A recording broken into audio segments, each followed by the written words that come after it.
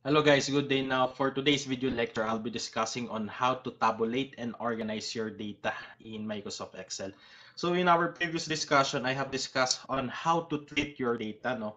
So we have the data already and we will be treating it according to the appropriate statistical treatments. So I have introduced yung descriptive statistics on how to look for the mean median mode. Tapos yung variances na din, yung variance and your standard deviation or simply your measures of variance. Then, how to use correlation in your Excel, tapos yung t-test, tapos yung ANOVA. Now, in this case, tapos na kayong mag-gather ng data. So, you use your questionnaire as your measuring tool. You go to the field, then extracted data from your respondents or from your key informants, no? Then afterwards, paano nyo siya ita-translate dito sa Microsoft Excel?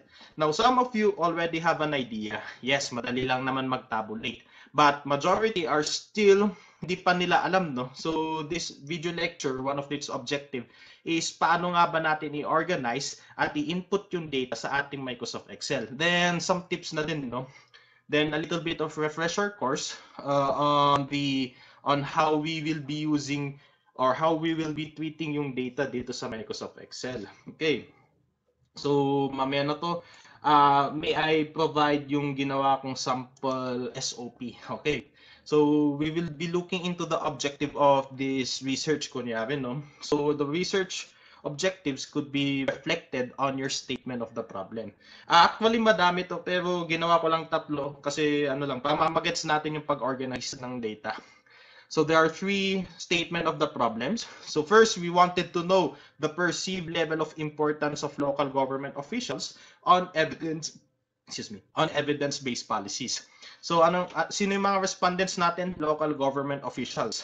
So local government officials would now include heads, department heads, yung mga nasa supervisor or managerial levels, no, ng ating LGUs. Now, LGUs would include your city, municipality, and provinces. And as well, barangays. However, hindi ko na in-include yung barangay dito, no? So, tatlong entities lang ang titignan natin. City, municipality, then province, no?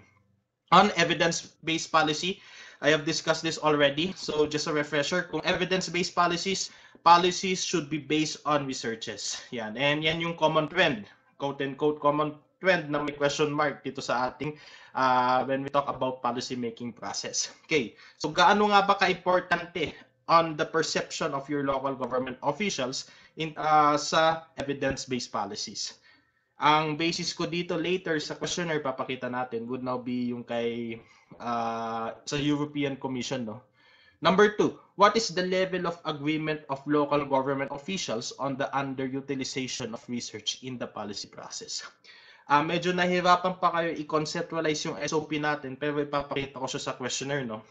And I will be introducing this and the questionnaire pamagets nyo kung saan natin napulot yung mga ito. Yan.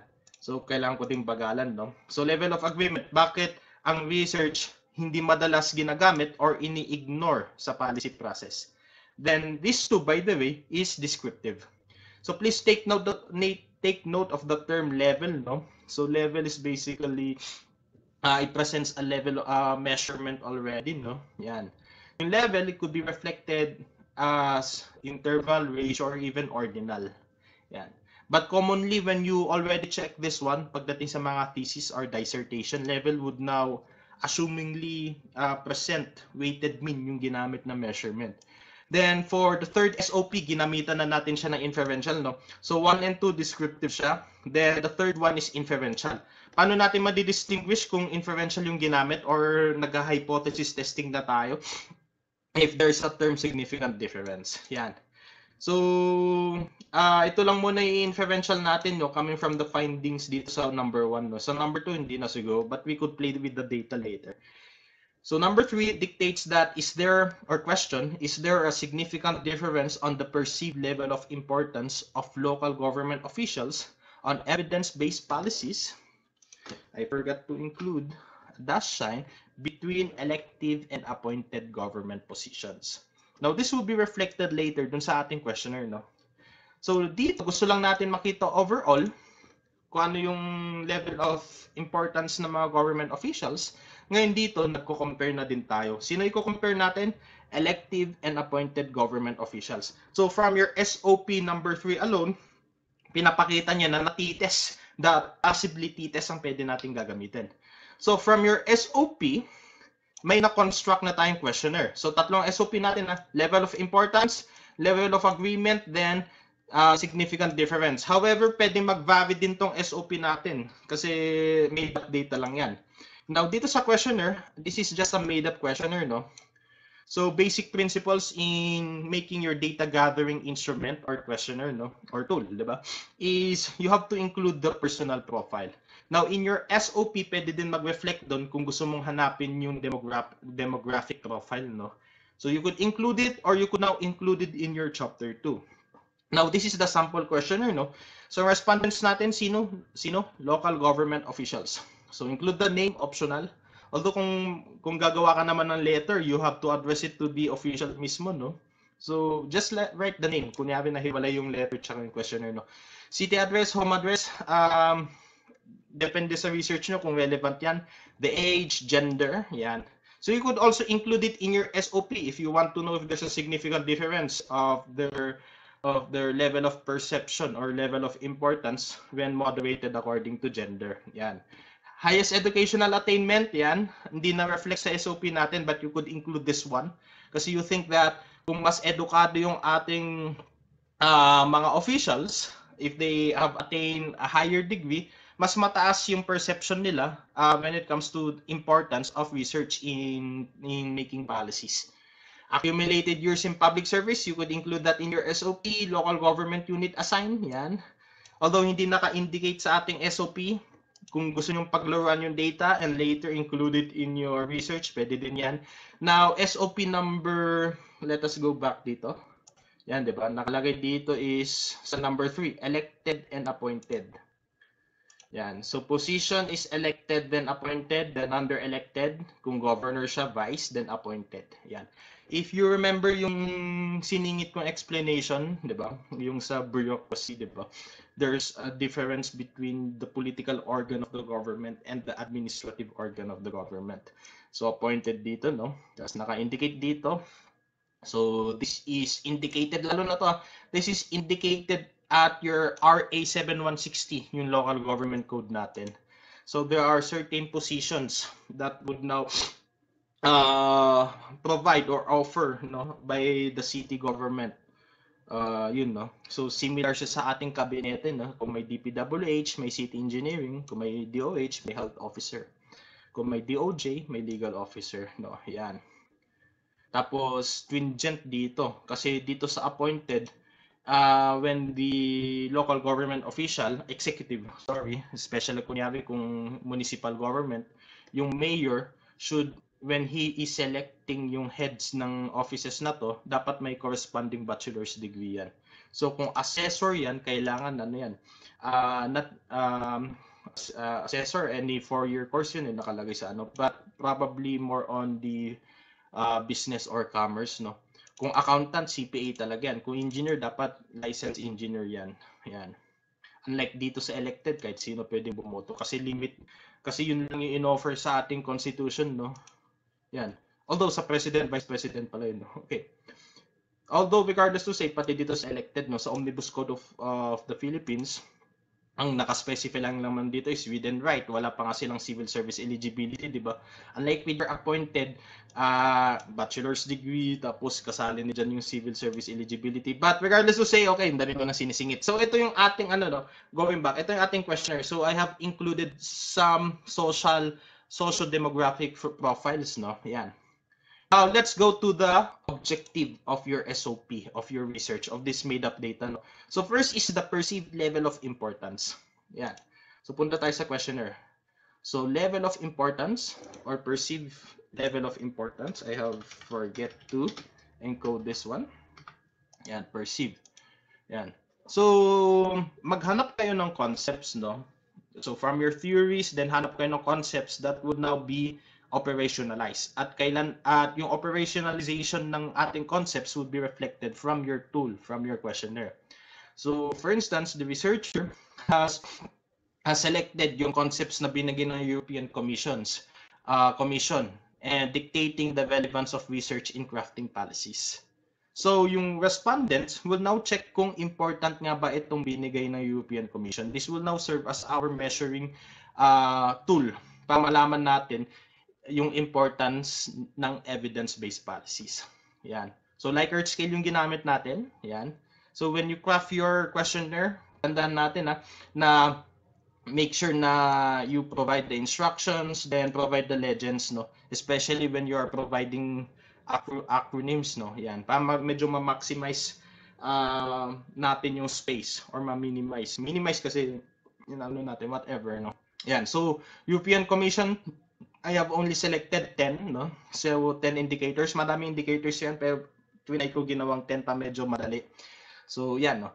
So relevance ng research, identify specific issues or problems, research influence policy making process up to the 10. Yan. So sasagutin niyo ng ating local government units. So in terms of the perceived level of importance, 10 indicators yan. Yan sa ating questionnaire. Then SOP number 2, level of agreement on local government officials on underutilization of research. No? So bakit hindi masyado ginagamit ang research sa ating policy making? So again, you find some theories hanggang maka-derive ka o makahanap ka ng isang magandang concept nun. That will now suit in dun sa theoretical premise mo. So this came from the work of Crew and Young, no? So providing the reasons why research is ignored in policy making. Yan, di ba? Underutilization. From the scale provided, kindly put a check mark on the corresponding choice. So again, provide the legend. Yan, ito yung gagamitin natin. So indicators, madaming pre-provide na indicator si Crew and Young, pero pre-provide ko lang 10, no? Yan, pa madali, no? So indicators, kindly rate your agreement on the following reasons why research is being underutilized and ignored in the policy process. Yan. So there are 10. Bakit ini-ignore ni Cynthia Villar, diba? Although one objective probably, bakit one significance, bakit nga ba natin gustong malaman na medyo research has been neglected? And on the notion, bakit may mga politicians, di ba? May I rephrase my statement. Ang iisipin kasi ng iba sa atin, no, importante naman talaga yung research, kahit ayaw na ayaw itong subject, no. Importante naman talaga yung research pagdating mismo sa actual work natin, no, kasi ginagamit natin yan. But when you try to check on a lot of individuals, especially dun sa balita kay Cynthia Villar, no, sometimes research has been neglected in the government, no. Kaya gusto natin malaman kung bakit, no? And probably this would be the reason, no? So kunyari, notion of anti-intellectualism of politicians. May isang politician na galit sa nurses, galit sa researchers, galit sa agriculture, diba? Mangagaw ng lupa, yan. So yan yung ano na natin, no? So bahala na kayo mag-provide ng significance at ang dami kong sinasabi. So again, no? So 10 indicators sa level of agreement on the underutilization of research. Then 10 indicators are determinants dito sa level of importance. Now, kunyari you have collected your data. And among your data, kunyari sabihin lang natin 10 respondents yung kailangan natin. So, nakuha mo na yan, paano natin siya itatabulate ngayon sa ating statistical software. So, for instance, because of the lack of luxury, hindi natin magagamit yung SPSS, kaya we go now to what is the most available tool, which is now your Microsoft Excel. So, yan. So, punta tayo dito. First things first, no? Okay, ginawa ko na siya, no? Basic, and majority of you already know this one, pero I hope there are some insights na you still do not know, no? Definitely there are some, no? So, first, craft your headings, no? Okay, bahala kayo kung horizontal siya o vertical. Pero, mas maganda kung ano siya, kung horizontal. Yan, it's your taste, no? Yan, kasi pag ganun din yung words, Yan. First, create your headlines. So, lahat ng nakalagay na variables and indicators niya is you have to encode it. Okay. So, saan nakuha itong respondents? So, okay. So, respondents for the sake of organization, no? So, the number of respondents. So, kung respondent number 1 yung, kunyari, mag-encode ka na unang papel, you now number him as 1. Up to, kunyari, 30. Yan. So, for respondent number 1, ito yung magiging responses niya. Yan. Age. Saan natin napulot yung age? Napulot natin yung age dito. Tapos, I hope nakikita nyo dito. Gender. Yan. Nandito din yung gender. May I check kung... Okay. Yan. Lagay na lang natin yan. Gender. Where are you? Tata, yan. Gender, no? Yan. Tapos educational attainment. Hindi ko na sinali yung address ng educational attainment. Just pick yung mga sa tingin mo gagamitin mo talaga, no? When you are now analyzing your data or interpreting your data. Educational attainment. Now, ano no? So may sisingit lang, no? Do you have to encode it? Yes, mahirap talaga yan. Or you could as well provide a number for each variable, no? So lalo na ang gulo ng ano natin. Yan. So for instance, no. So kung ordinal yung data mo, you start with the lowest value as 1. So elementary graduate 1, so you could just encode 1 for elementary graduate, ganyan lang yan. Pa medyo hindi na kayo mahirapan na mag-encode. Or high school graduate, you could now equivalent this to 2, 3, 4, 5, 6 as PhD graduate, no? So kung nag-encode kayo, nakita mo PhD graduate dito sa sa educational attainment, you just encode 6. Or as well, ang kagandahan kasi sa Excel, pag once na in-encode mo na yan, once na in-encode mo na yan, tapos ma-encode mo ulit siya next dito sa same column, automatically magaganito na siya, no? So respondent number 11, for instance, college graduate yung degree nung respondent 11. Pinindot mo yung C, you could just press tab. Yan, sa ating keyboard. Tab, yung nasa left, pinaka-left ng ating keyboard, no? Yan. Tapos, yan. For, same as with city, LGU assign, by the way. So, kunyari, college graduate siya, municipal, just press M, lalabas na siya, automatic na, just press tab, then elected. Kung elected siya, E, lalabas na siya agad, etc. X lang natin siya. Yan.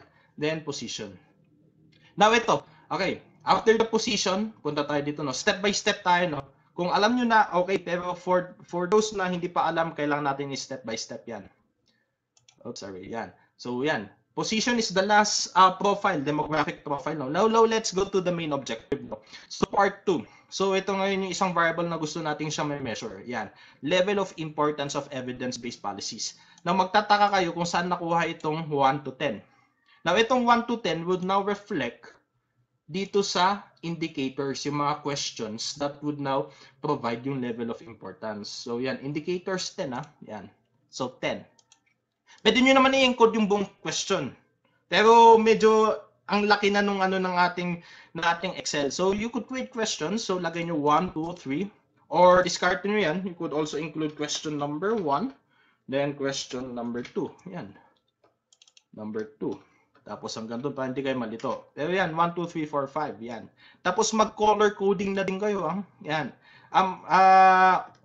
Tip lang naman, para hindi maguluhan, hindi kayo malito, you could now color code, no? So nandito pwede siya. Or you could simply go to the format cell. Yan, format cell, go to your fill, tapos lagyan nyo ng color, no? Kasi maganda yung color. But kahit dito na, pwede na. Yan. So, yan, no? So, 1 to 10 would now reflect yung level of importance of evidence-based policies ng ating respondents. So, 1, question 1 up to 10. Now, ano ibig sabihin nitong 3, 3, 2, 1, 3, 3, 2, 1 yan? Example, tingin tayo dito. Yan, kay respondent number 1. Now, itong 3, kasi bulol ako, 3, 3, 2, 1, would now reflect dito sa ating options. Yan. Yung numerical rating, 4, 3, 2, 1. Hindi natin pwede gamitin yung abbreviation na HIMI, PINI. Aside from magdo-double click pa kayo sa keyboard nyo, walang numerical value yan. Tanda natin, statistics to, no? We're attempting to measure. So, numerical ratings yung i-encode natin. So, for respondent number 1, ang in-encode niya is number 3. So, number 3 falls under moderately important. Yan, 3, 2, 1, etc. Now, look okay. Now, the next column is ito. Ano tong LI? Level of importance. We wanted to know the specific indicators dito sa ating level of importance. But, ano pag-date ito? Ang talagang gusto nating malaman is the level of importance in total. So, hindi lang indicators. Ang gusto talaga natin malaman is yung level of importance. Now, one way to measure this one is through your overall mean, yung ating average. Yan, kaya i-encode natin yan. No? So, for each variables na gusto nating ma-measure, and when you construct your questionnaire, di ba? Yung isang variable, madaming indicators yan. Always remember to compute for the overall mean ng mga indicators na yan. Ito ngayon yung magde-describe ng level of importance. Yan. Kasi itong, kunyari, question number 1. Punta tayo sa ano natin. Research identifies specific issues and problems. Na kahit kunin mo yung overall ano niya, overall mean yan, hindi niya i-picture in total yung level of importance. So you have to get the overall mean. I will explain things later, no? Okay. Now, next would now be in terms of the level of agreement, no, of underutilization of research in policy process. Okay, go back to SOP number 2. Hinahanap natin siya. Then we now construct it in our questionnaire, no. So yan, part 3, no. So 10 indicators siya. So saan natin napulot itong 10? Dun sa 10 indicators dun sa ating questionnaire. Same as din dun sa responses kasi 4-point Likert scale. And always remember to include the overall mean of the total variable that we are attempting to measure. Bakit overall mean, no? Although madaming suggested, pero descriptive kasi, usually ito yung ginagamit natin. Okay. Magtataka kayo sa baba, bakit ko in-encode to? This is the arbitrary range later sa findings. Okay. Now, first step, no, wala sa SOP natin. Wala sa SOP natin. Kunyari, but you wanted to look for the profile of the respondents, no? So, ilan yung gender, ilan yung age, ilan yung gender, ilan yung educational attainment. Madali lang yan. All you need to do is to do your frequency. Yan. So, bilangin nyo lang, no? Tapos yung percentage. Ganyan. Tapos, magpa-function na lang tayo dito ng count off. Yan. Hindi na natin problemahin yun kasi basic yun. Now, punta tayo dito sa level of importance. Now, how to analyze this one? How to generate? Na-organize na kasi natin yan. How to generate yung findings for your level of importance on evidence-based policies. Now, first things first, no? So, make sure na may row kung saan naka-assign yung ating data. Yan. Ano yan? Daming alam. Okay. Now, from your data, dahil 4-point Likert scale yung ginamit natin, you could do hindi suited ang frequency, and probably ang madalas na ginagamit natin dito would now be your mean, your weighted mean. Now, how to compute for your weighted mean dito sa ating Excel? Madali lang yan. All you need to do is to encode average. Average would now dictate the arithmetic mean. Yung weighted mean kasi, how to explain this one? Naka-reflect na siya dito sa 3, 3, 4, no? So, hindi na tayo magma-manual computation. Yan. So, click on average. Kunyari, indicator number 1 muna yung gagawin natin. Yan. Indicator 1 muna. Yan. So, click dito. Kung saan magsisimula yung actual response. Yan, dito. Then, just drag it down hanggang dun sa last respondent. May question ako later. Yan. So, lalabas is 2.9. Itong 2.9 would now be the overall mean for indicator number 1. So, punta tayo sa questionnaire muna. Okay. Dito tayo. Yan. Perceived level of importance. I forgot to include yung perceived dito. Yan. Research identifies specific issues or problem. Now, for the total 10 respondents, ito yung mean nila. 2.9. Yan. Mamaya na natin ano yun, no? Now, para hindi na kayo mahirapan mag-encode, yan, especially to sa level of importance, just drag it down. Itong cell natin, no? Rectangle siya, di ba? So, lower right, pindutin mo yan. Kung nag-cross na siya, ano na natin? Yan. Just drag it down dito. Ang ibig sabihin yan, kunyari, let's go to your indicator number 9. Yan. Sinundan niya na yung function. Yan. For indicator number 9, yan din yung lalabas na mean. Okay. Now, let's go to your presentation of data. Sample questionnaire, then presentation of data. Yan. Now, kunyari, nahanap na natin ito. Now, paano natin siya i-organize sa ating literature, sa ating research, sa ating chapter 3? Okay, ganito lang yan. Kanina pinakita ko yung SOP, questionnaire. Ngayon pupunta tayo dito sa ating findings. Now, paano natin siya ma-generate? There are a few ways, pero I think this is the most organized, no? Okay. So, yung level of importance dun sa questionnaire natin, ipipresent nyo natin yung findings. So, create a table. Yan. So, table number 1, provide the title, perceived level. My apologies. Yan. Perceived level. Control S na lang natin. Yan. So, lagay mo yung indicators for the first column. So, nandyan yung 10. at ilalagay mo ngayon yung findings. Usually, weighted mean. You could put weighted mean, no? Yan, weighted mean. So, weighted mean ng indicator 1, 2.9. Weighted mean ng indicator 2 is 2.9 hanggang sa 10. Yan, hanggang sa 10. Tapos, with each weighted mean, in your table as well, provide the legend. Dito na natin ulit gagamitin yung arbitrary range. So, basta pag 4-point Likert scale, ito na yung gagamitin mo. Diba, in-introduce ko yung computation ng ating range. Yan. From highly important, not at all important. Or you could provide another descriptive equivalent as well, no? Basta malapit siya sa importance, no? Yan. So, yung weighted mean na na-generate natin sa Excel, all you need to do is to find saan siya nagko-cover. So, 2.9 under what range siya? Under siya sa moderately important. So, moderately important kasi 2.9 nasa gitna. Ilalagay natin dito is MI. Always remember to put the acronym, yung abbreviation niya, no? Para hindi na mahaba. 2.9 MI. Indicator number 3, 3.1. Saan nakalagay yung 3.1? Under siya sa moderately. Cover. And hanggang dito, okay, kunyari ito, no? Yan, number 5, 3.5, yung lumabas dito. Yan, lumabas dito. 3.5 na, sana hindi ko na pinindot. Yan, yung 3.5, malis ka nga, yan. 3.5 HI. Bakit yung HI? Yan, lumabas siya dito. Kaya in-include ko din dito, no? Yan, HI 3.5, malapit na siya sa 4. Yan. Now, up to 10. Now, paano itong overall mean? Ganito yung overall mean natin. There are two ways. Yung overall mean natin is now, we will now, the first way is to extract the overall mean per respondents. Yan. So, all you need to do is to get the average ng sagot nung per respondent. So, respondent number 1, click natin to. Oops, I forgot to include the parentheses. Yan. Click natin yan.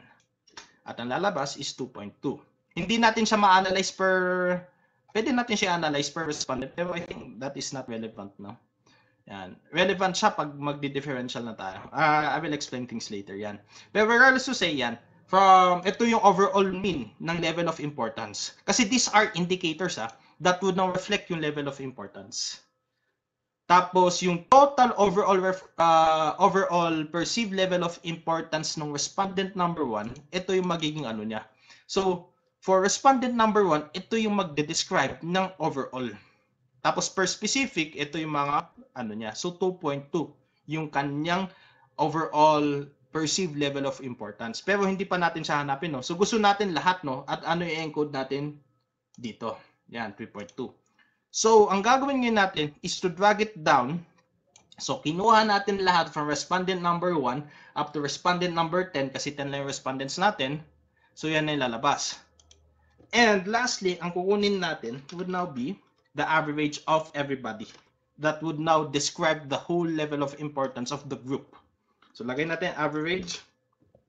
Then, click natin from the first respondent up to the last respondent. In this case, there's 10 respondents. So, 3.2. So, check natin kung tama. Yan, 3.2. Yan. Then, 3.2, by the way, that is the first step, which is widely suggested kasi pa-organize yung ating data. Now, the easiest step, pero medyo hindi siya organize, is simply get the average of the generated average dito. Yan, 3.2 din yan. Paano siya hindi hindi organize kasi horizontal yung ano natin eh.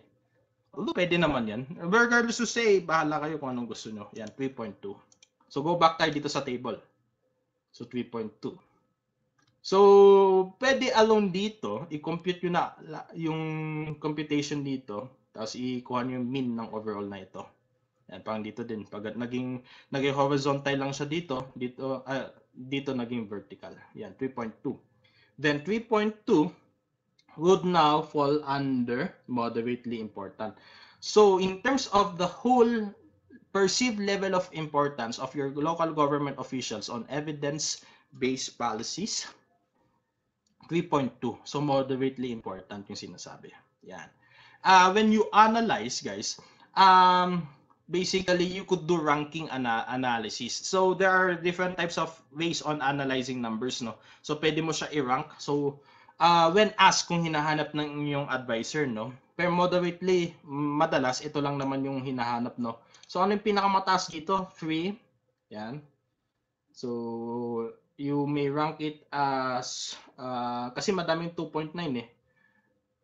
Hanapin niyo muna yung lowest, no? So ano yung pinaka lowest dito? Would now be 1, di ba? So lagay mo 1, 1, tapos 1, tapos second na lowest. Basta yan, yung mag-compute na lang kayo, no? Yan. Now, when you do ranking analysis, yung pinamataas, bakit? Bakit siya yung pina-prioritize? Hanapin nyo. Rational choice theory, di ba? Alam niyo yung rational choice theory, di ba? We weigh in things according to what is needed the most, then what is needed the least, di ba? Di ba? We base our choices according to our interests, di ba? So, self-interest according to our desires, according to our goals, no? So, kunyari ito yung pinakamataas, research monitors and evaluates impact of policies. You now provide literatures that would now indicate bakit ito yung pina-prioritize or binibigyan ng importansya ng ating local government units. Yan. So, rank analysis, pwede yan. Kaya in-include natin yan. Second would now be comparative analysis, which is widely used sa ranking. So, you compare, no, bakit ito yung highly important and the rest is moderately important. So, okay. So, when we analyze using Likert scale, no, so highly important is full-blown na, kunyari, behavioralism yung school natin, no? Rational choice theory, no? So, the rational choice theory is based on self-interest, based on cost and benefit, no? So, dito, highly beneficial, di ba? Highly important. Bakit nga ba siya highly beneficial? Pag kunyari dito, moderately important, there are benefits pero na-recognize nila yung risk, yung mga consequences, yung mga sanctions, no? So, beneficial pero may certain negative aspects sa kanila. Partially important, more likely is may benefit, yes, pero mas umiibabaw yung sanctions, yung risk, yung mga consequences, negative consequences. Not at all important, purely walang benefit. Tapos, ang lahat ay panay sanctions, punishment, no? Yan. So, you have to analyze that one. So, rank when comparative analysis, tapos arbitrary range, no? So, kung may provide na descriptive equivalent, yan, may basis din dito. Yan. So, ganun yung pag-construct natin, no? From your questionnaire towards your Excel pagdating dito sa ating findings. So, this is now the findings. Yan. Ganun din for your level of agreement, no? Although, may provide bang table for your level of agreement, ganun din, no? So again, for your level of agreement, just put average, or you could now drag it dito, no? Kasi same function lang naman siya eh. Yan. Yan. Yan. Or kung hindi mo drinag kasi medyo you're doubting yourself, i-encode mo na lang, tapos pindutin mo for indicator number 1 hanggang dun sa last respondent. So 3.1 hanggang dito. Division. Ibig sabihin, wala pa tayong na-encode dito ah. Yan. Punta muna tayo dito for the specific indicators. Naihina ako, pero tapusin na lang natin to. Yan. Yan. So level of agreement ah. So 3.1, 3 hanggang sa last na is 2.4. Yan. Tapos you also now check yung arbitrary range for each indicators, no? So 3 is moderately aware. Oh, by the way, 3, tama. So under siya dito. Yan. Or dito pala, dito na natin siya i-base. Yan. I will be sending yung lahat ng files, no? Doon, I will be attaching it, no? Yan. So ilalagay natin dyan. Yan. Descriptive equivalent. Now next. Okay. For each indicators na hanap na natin. Ang gusto natin makuha yung overall mean ng lahat ng groups. Yung set na gusto natin malaman. So same din dito. Get the average. So for the variable level of agreement, 3.7. Then, tanan! 2.98. Yan. Ay, hirap ng online visit. Okay. 2.98. Yan. 2.98. That would now sum up the level of agreement in total. Lahat na nung pati ng indicators and the groups. Yan. 2.98. And 2.98 falls under MA. Moderately agree. Yan. Okay. So question. Before going to the inferential statistics, medyo mahaba to, no? Okay. Now, kunyari, na-encode mo na is 10 respondents. Tapos, your advisor, panelist na dagdagan nyo pa. Or during the process, nag-encode ka na, nailagay mo na to, tapos nalaman mo na kulang pala. Simply just click kunyari dito. Yan. Before the last, ilagay mo dito, insert. Yan. Kung you need 30, no? Tapos na-encode mo na 10 at na-encode mo na tong generated findings. So all you need to do is to click dito, tapos insert, insert. Now, medyo matrabaho yan, no? So you could click this one, then insert. Yan, magiging 4. Tapos, yan. Kung ilan yung sinelect mo, magta times 2, no? Now, yung magiging trabaho nyo lang ulit is to encode yung ating, ano, yan. So, basically, relevant nga ba yung paglagay ng respondents dito? Hindi naman. Pero, for organizational sake, lagay nyo na to. Yan. Tama bilang nyo din kasi iba yung numbering dito sa mismong row cell compared dito sa ating respondents. So, pamadalian din kayo sa pag-numbering. So, just drag it down. Yan. Yan yung kagandahan sa Excel. Tapos, encode na din kayo. Yan, di ba? Yan. Male, female, just yung sinabi ko kanina, no? Yan. Yung isa pang trabaho na gagawin nyo is to readjust yung ating function. So, you could just simply start dito sa ating indicator number 1, no? So, average, you just X this one. Alisin na lang natin lahat ng nasa loob ng parenthesis. Then, just expand it hanggang dun sa last, ano natin. Yan. Tapos yan, madali na siya. All you need to do is to drag it down dito. Yan. Ganun din sa ano, no? May I go back na lang, no? Yan. Ayan, pwede na yan. Isa pa. Up. Yan. Control ZY lang yan, no? Okay. So, that is for your descriptive. And paano natin siya ma-generate sa ating table. Now, question, paano na kung mag-inferential statistics tayo? Yan. So, for instance, no, going back with your SOP number 2. After all of these descriptive statistics, you wanted to know if there's a difference on certain variables. In this case, you wanted to know if there's a difference when it comes, significant difference when it comes to elective and appointed government positions. So, ang gagawin natin dito is, ito yung gagamitin natin. At ano yung variable, ano yung dependent variable natin? Perceived level of importance. So, level of importance would be this one. Okay. Now, medyo chaotic yung napansin ko in some researches, no? Lalo na sa masters, no? Individual niya pa to, no? But, may maunting ganun, no? Pero yung iba, they just get the overall mean as their independent variable. Kasi the level of the overall mean will now completely picture yung level of importance eh. Actually, ito naman talagang ginagamit, no? Pero iba kasi individual pa nila eh. Tapos later lang din, kukundin din nila yung level of importance, yung overall mean ng level of importance. Kaya ang laki ng kanilang research paper. You could do it individually, yung inferential, pero wag na, di ba? Tapos madami din siya. Ito na, yung the term na wag na is in the sense na ito pa lang, it could now really picture yung differences, no? Kaya ito yung gagamitin natin. Okay. So there are two variables. So your dependent variable would now be this one, scale. Okay. At we will now compare yung ating independent variable would now be elected or appointed. Yan. So ito ay two groups. So two groups kasi elected and appointed. So gagamitin natin ng t-test. Yan. Now paano to? If you remember yung mga previous discussion natin, yung pag-organize niya is something like this, di ba? Elected then appointed, di ba? Tapos for each cell reflects yung response ng ating respondent. So kunyari respondent number 1 is 2.2. Tapos respondent number 2 is appointed, 'di ba? Kasi elected yung respondent number 1 eh. Then appointed for respondent number 2, he is appointed, she is appointed by the way. Tapos 3.5. Tapos for number 3 is appointed, tapos 3.5.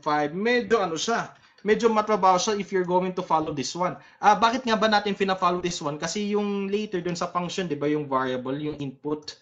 So you have to drag it down. That is That is the original original way on how to, not the original, yun yung primary way on how to analyze your t-test. Pero may mas madali, no? There are two ways. I will discuss the first, not the basic, then the easiest later, no? Okay. We wanted to compare elected and appointed. So dito siya, no? Okay. All you need to do for the first way is to select yung mga responses, no? So wag nyo to pipindutin, yung heading. Pindutin nyo to. Yan. Then go to your home tab. Nasa home tab na tayo. Then sort and filter. Yan. Sort muna tayo, mamaya yung filter method. Now, pagdating dito sa sort, the best way to organize yung responses is through alphabetical order. Kasi elected, lahat ng E, magkakasama yan. Lahat ng appointed A, magkakasama yan. So, sort to A to Z. Yan. Or Z to A. Regardless to say, mas maganda A to Z na lang. Pindutin natin dyan. Okay. Now, question. Pag sinort ko to, tendency, baka madi-disalign yung mga responses. Ano ibig kong sabihin dito? Now, kunyari, for respondent number 1. Kakainis yun. Respondent number 1, no? Ang response ng respondent number 1, 41 male. Please take note, pamagets natin. Or dito na lang. Ayan. Or respondent number 1 na lang. 41 siya, male siya, college graduate, 16, municipal. Elected siya, then consular. Hindi pa pwedeng pag inorganize natin siya alphabetically, magugulo-gulo siya. Hindi. Kasi papasok siya dito. So, please take note muna. So, kunyari respondent number 1 is 16 municipal, then consular. Then, respondent number 2 is 14 city appointed registrar. So, sulat nyo. I hope you could pause din sulat nyo. Kung magugulo siya, hindi siya magugulo. Kasi nakalagay dito sa window na lumabas, sort warning. Microsoft Excel found data next to your selection. So, sinabi niya is, na-recognize ng Excel na align yung mga data. Since you have not selected this data, you have not selected all of the data, what do you want? Expand the selection. Ang ibig sabihin na expand the selection is yung sorting remains the same.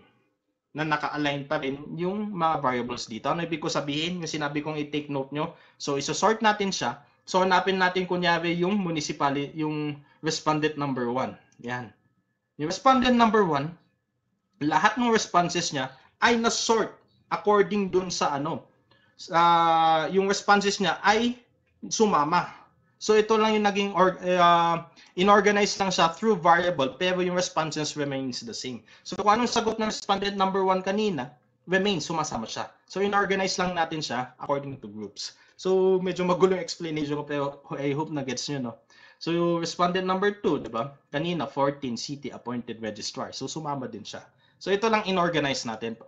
Now, the reason why is para pagdating sa t-test, yung mga input ay magkakasama ngayon siya. Okay. Now, let's go to your data analysis. So, I hope na-activate nyo na siya banda dito.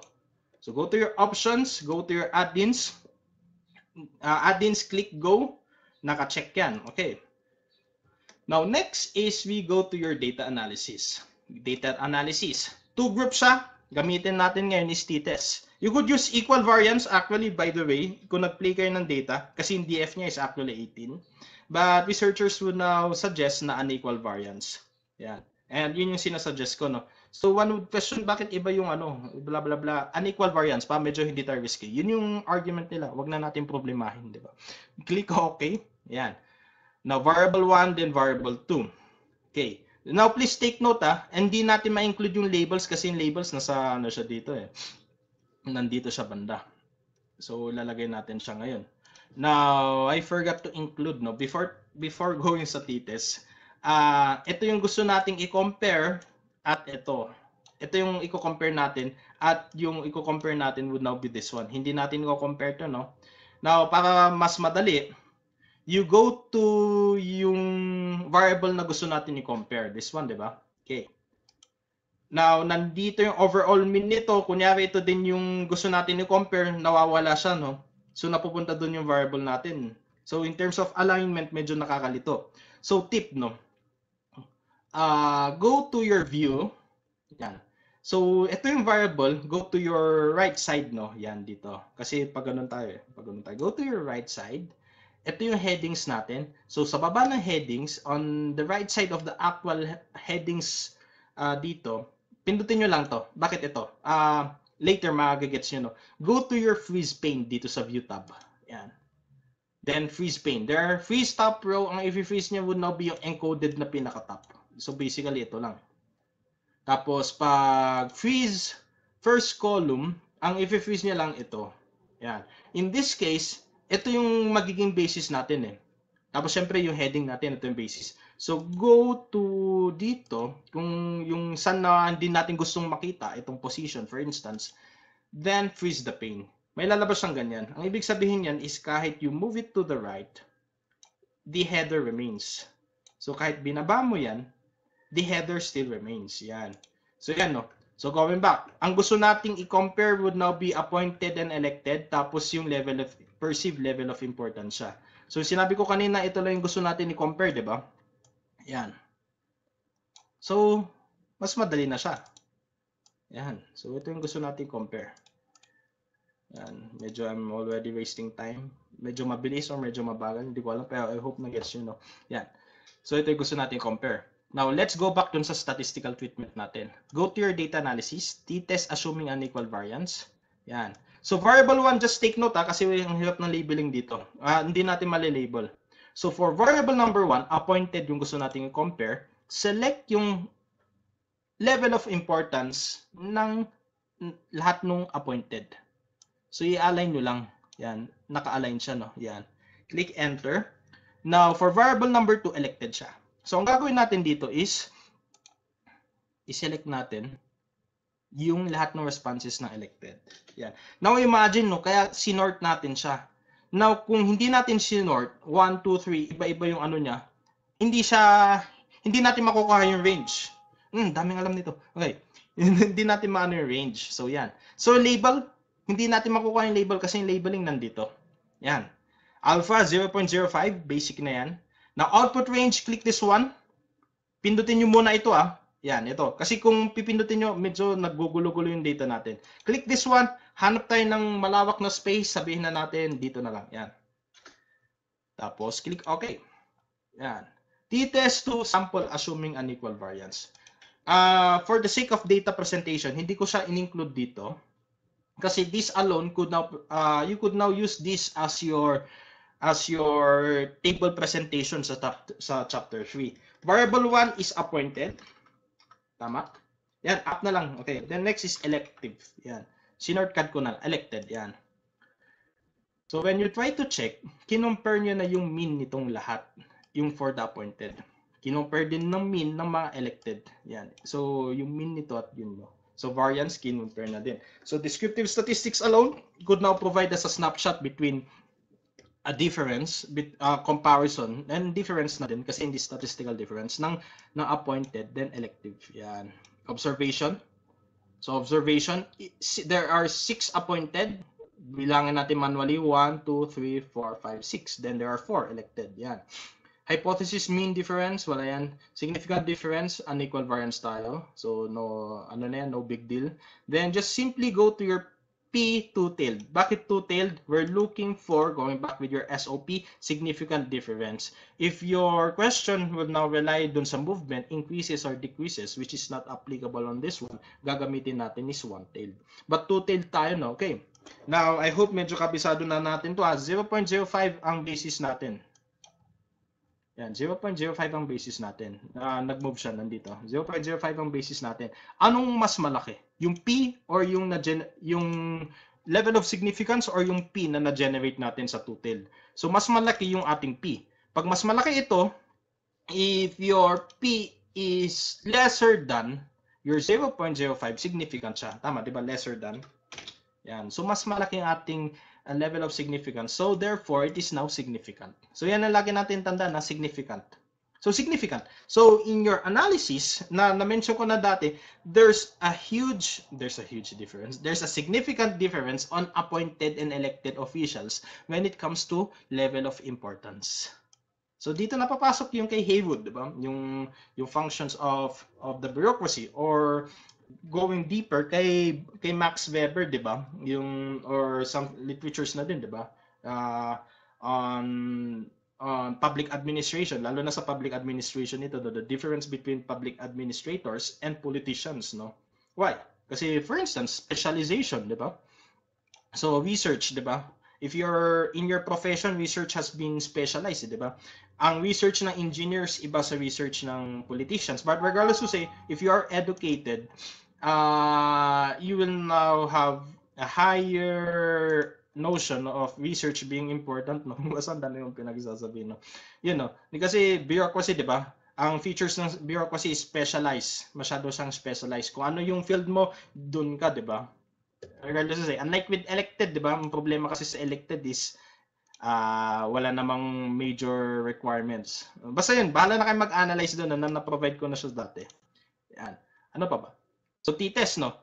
So, for instance, although hindi ko na i-discuss, hindi ko na i-present yung ano, so you want to know, kunyari, LGU assign, di ba? Kung city, provincial city, kung may kinalaman siya sa importance. So, kunyari, you think that kung nasa city siya, mas mataas yung importance, so gamitin mo lang yung data analysis. So, again, you go to sort. So, select nyo to. Kunyari, pag city, go to your home, tapos sorted by AZ. So, expand the selection, sasama pa rin yung responses. So, sort. At, yan. So, city, municipal, then province. And when you observe, no, hindi gumalaw yung ating final data dito, 2.9. Yan. Now, kunyari, biglang nalito kayo, no? So, gusto nyo ibalik sa dati. So, just select yung respondents. Kaya, ito guys, So, always remember to put the number of your respondents. Yan. If in case na nalilito na kayo nagugulo. So, sort the smallest, number 1. Up to 10. So, sort. Yan. Balik tayo sa original. Yan, di ba? Yung kanina, 16. Yan. Ganun lang siya. That's the beauty of Excel. Pero I'm not using Excel anymore. Yan. Ano pa ba? Tapos yung kanina yung ginawa ko is ANOVA lang siya, no? Tapos pag ANOVA, punta lang tayo. Although hindi na siya naka-organize, no? So single factor tayo. Yan. So for ANOVA, you just simply put yung ano, no? Yung per row. Yan. Yeah, what else? Wala na. Ano pa ba? Pala yung filter method. Pala ito yung nakalimutan ko. Okay, now going back, no, yung sorting method na pinaggagawa ko kanina, yung ito. May mas madaling way. Pero I think, minsan ito na yung gamitin nyo, no? Pero regardless to say kung saan kayo mas comfortable, okay na siya, no? I think you will be comfortable dito sa filter method. Now, dito sa filter method, madali lang yan. Okay. Nandito yung filter. So, select this one. Okay. This would now reflect yung headings natin. Kaya when you construct yung taas nyo tong level of importance, wag nyo, i-merge nyo siya dito. Now, yung mga variables na, di ba kasi, this would now encompasses per indicator. Yan. When you construct your data, make sure yung demographic profile, tapos yung mga indicators ay naka-align. So, wag nyo ilalagay yung level of importance. This will now signify yung mga specific indicators. Wag mo siya ile-level dito. Tapos yung mga 1, 2, 3, 4, yung mga questions, ibababa mo. Wag. Kasi magiging magulo yung natin, especially dito sa overall mean. Now, may I just X this one? Yan. Now, paano tong filter method na pinagsasabi ko? Now, select these headings. Yan. Naka-headings yan. Just go to your filter. Yan. Tapos na yan. Ano ibig sabihin niya? Okay. Ginagamit din to sa government, no? Especially when I was employed sa DA. Lahat ng database nila is on the filter method because they could not afford, or hindi naman they could not afford the SPSS. There are some instances kasi that data is not treated with statistics. We just wanted to know yung information about certain variables or certain headings. So okay na yung Excel. Now coming back, no, saan tong filter, no? Okay. So for instance, let's go to a categorical variable, gender. Yan. Yan. So, ang filter, ibig sabihin niya, i-filter niya doon sa mga options, no? So, ganito. You wanted to know yung mga responses ng males lang.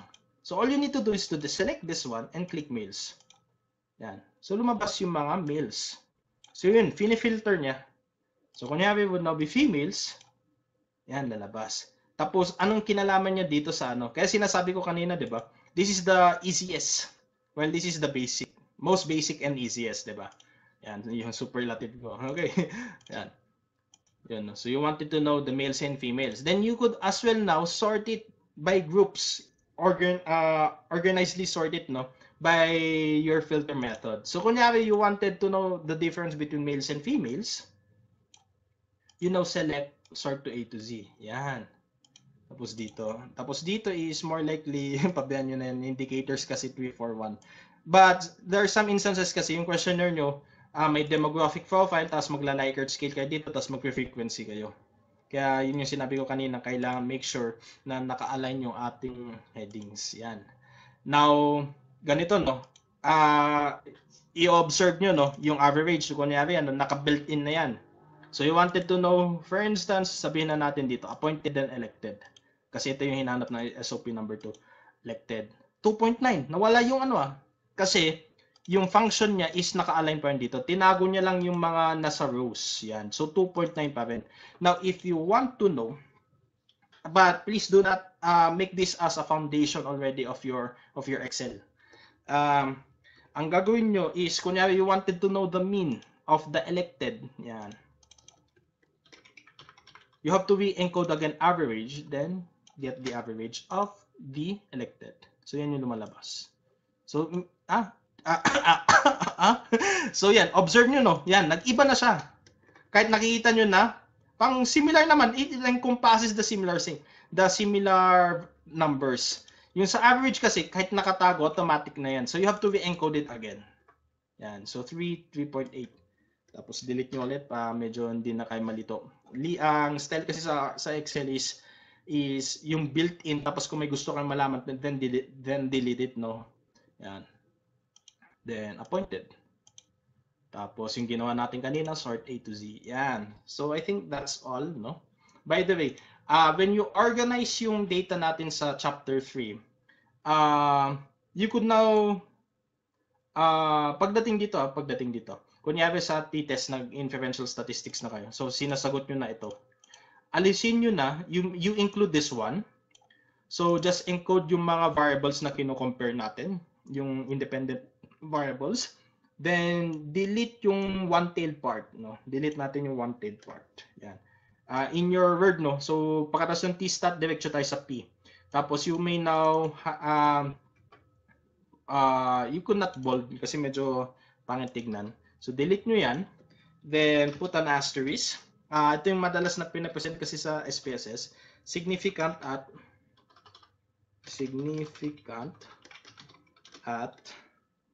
0.05. Yan.